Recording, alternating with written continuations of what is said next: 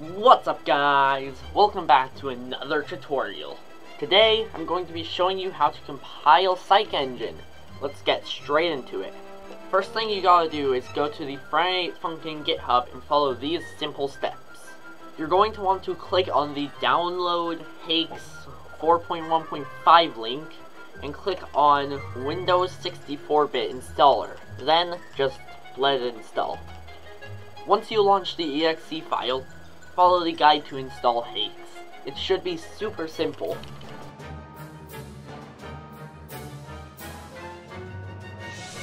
Next, click the Install Hakes Flixel link. It should look something like this. Then, go to File Explorer and go ahead and launch CMD. This page has a lot of commands, but you only need to run a few. Here's the ones you need to run. Hakeslib install Lime, Hakeslib install OpenFL, Hakeslib install Flixel, Hakeslib run Lime setup Flixel, and finally, Hakeslib run Flixel tools setup. Next, you're going to want to run Hakeslib install Newgrounds. Scroll down a bit more and find the Get SCM link. Click on it and then select the installer for your operating system. You don't have to read all the installer stuff.